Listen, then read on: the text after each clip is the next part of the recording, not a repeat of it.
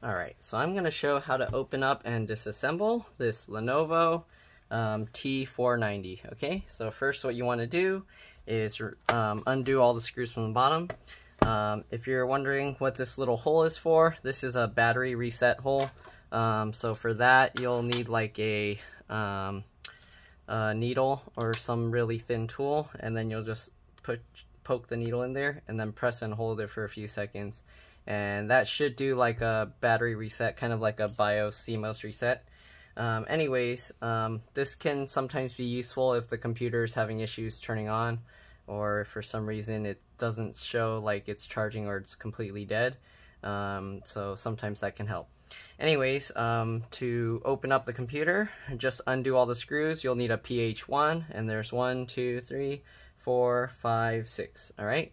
Once you undo those 6 screws, you'll just have to go around. I don't think you have to remove this. Nope, it doesn't come out.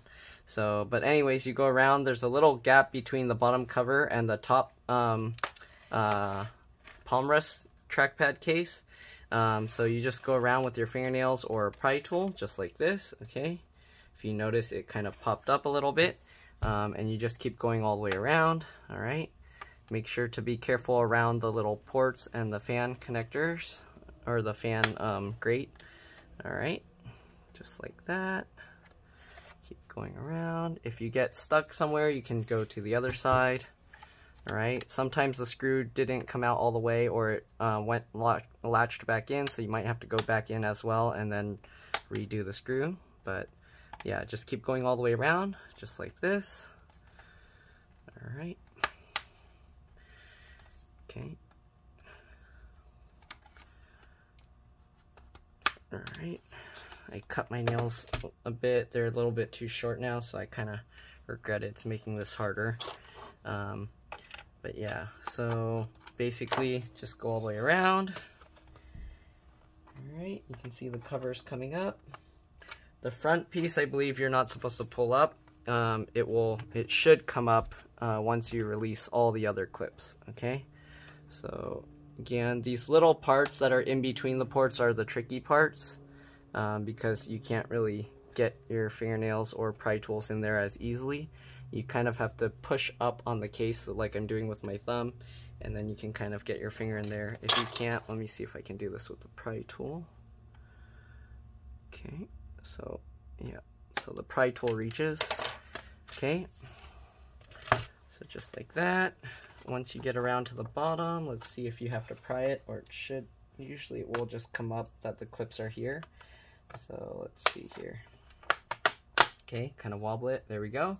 And now it came out, okay? So there we go. Here you can see inside the computer. So as you can see, there's a little slot here, but nothing's connected. I'm not sure what this is for. I think it's for a network card. Yeah, but there's supposed to be like little antennas that go here, but for this model it doesn't have that. So let's see where, okay, so there's a built-in wireless card here. It's part of the board. Just like every other wireless card, to take the antennas out, you pull up from the tail, it'll pop off, and then to put it back, just make sure it lines up, and then push it down. You got the speaker bar here. To remove that, you just grab the wings, and you just wiggle it, and then eventually it will pop out, just like that, okay? Since this board has this little BIOS battery, that little button that you press through the case, it should reset that, so you shouldn't have to replace to take this battery out, but on some models you will have to. And one thing to mention, if you're new to doing any of this, just to be safe, you want to disconnect the battery first. So to disconnect the battery, if you can, grab the little wings of the connector. I try not to use these little pull tabs because they usually end up breaking or not working well. So I try and use the plastic parts, and I kind of just wiggle the connector.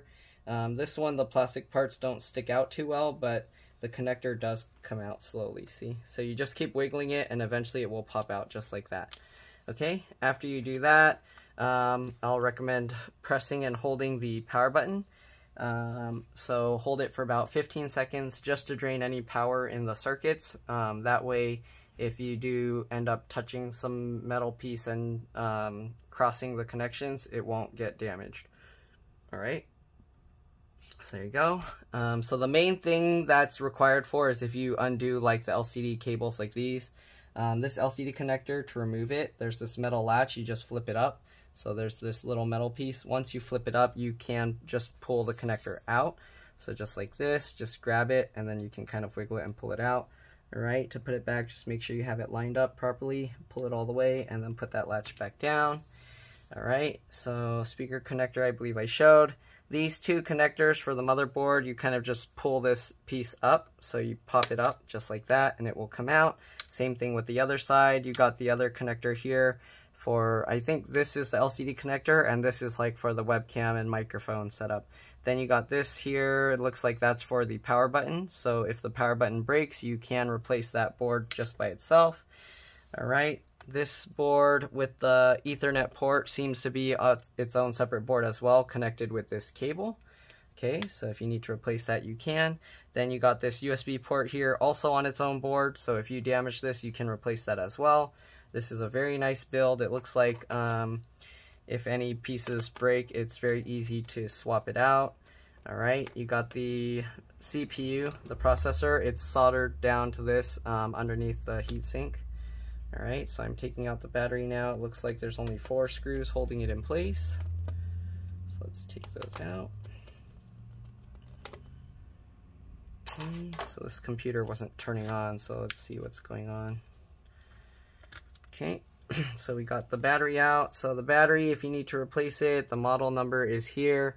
Hopefully you can read that. If not, it's L18M3P73.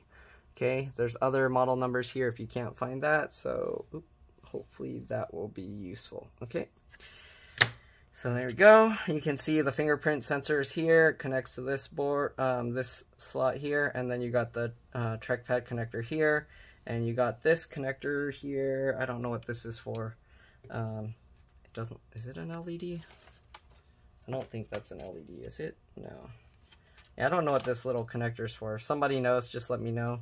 I don't know, maybe like an NFC or something.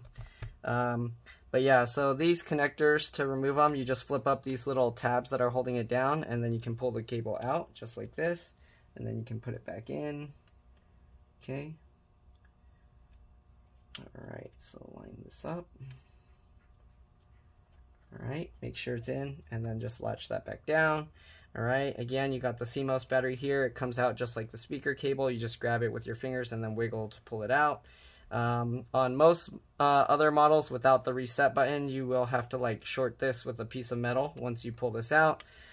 Just wiggle that out. Take like a screwdriver or something and then just touch the 2 pins. If you do this, make sure you don't touch any other pieces here, but you basically do that, and that should drain any power from the BIOS or the real-time clock circuit, and then it will reset the BIOS back to factory. Okay, this doesn't work if it's like a BIOS lock or something, but yeah. So we got a stick of RAM here. There's no RAM in it, but this is for a DDR4 stick of memory. Okay, I don't know, I don't think there's a second stick of RAM on here because the board is so thin. So most likely the RAM is actually soldered onto the other side of the board. Then you got a M.2 drive here. This is, let's see, does it say? They don't specify here. PSID. Okay, it is PCIe. So this is a M.2 PCIe NVMe SSD. So if you wanted to upgrade it, you can. You basically just undo the 1 screw. It'll pop up slightly, or this one actually it's staying in place, but you lift it up slightly if it doesn't pop up, and then you can just wiggle and pull it out. Okay, so that's how you would replace the SSD. Okay, so we're gonna put that back in, put the screw back in place. All right, it looks like all the other ports here are soldered to the board. There's a metal plate on top. And then what else here? You got the USB-C port is also soldered to the board. So if something happens to the charge port, then I don't know how you're gonna fix that. You'd have to replace the board, or you'd have to pay someone that can do that kind of board work. So that's kind of more tricky technical work. All right. So that's pretty much all there is to this. hopefully this video helped you. One other thing, this computer seems to have a keyboard, I believe that's a keyboard drain hole. So if you do somehow spill liquid into your keyboard, you don't want to flip this computer all upside down and everything, because this drain hole here, it lines up with this raised drain hole here. So when the liquid spills in, it will fill this, and then it'll leak out the bottom. But if you flip it upside down, the liquid can go over this drain hole and then back out into the computer. So if you spill liquid just in the keyboard, it's okay. Just let it drain on its own. You don't want to flip the computer all over the place. Okay, worst case on this model, it looks like you just have to replace the keyboard, which the keyboard looks replaceable. I don't see where the screws are. I'm thinking it's like a glued in place model. Either that or it has some tabs, but I'm going to put the battery back in and we're going to see if it powers back up. Okay, so let's put that back in place. Put the screws.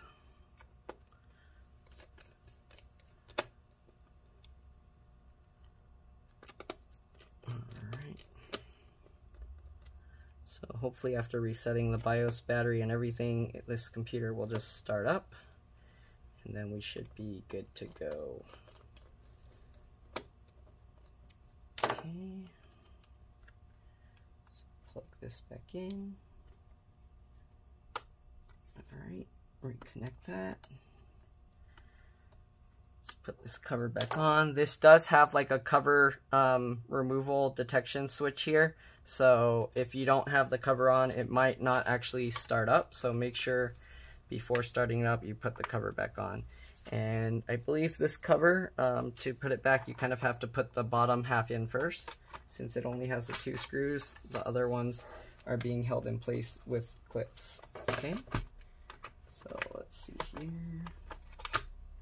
here. Actually, I think it doesn't matter. Let's try. Will it clip down? Nope, it doesn't clip down. So I think you do have to put this side at a weird angle first.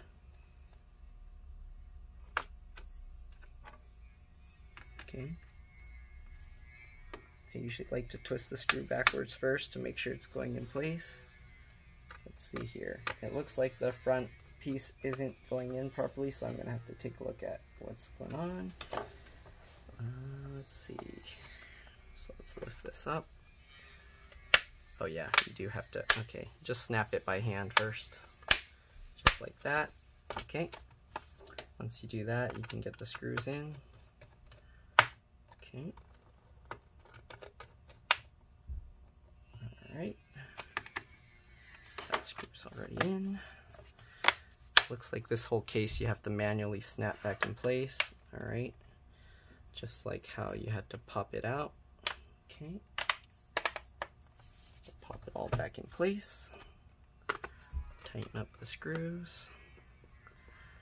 On some models, after you disconnect the battery and everything, it might not turn on until you plug it in, so make sure to check that as well. If your laptop's having some issue after taking everything apart, you always want to try plugging it back in. So before the charge light wouldn't turn on, let's see what's going on right now. So we've got this. Okay, here you can see there's the little light here.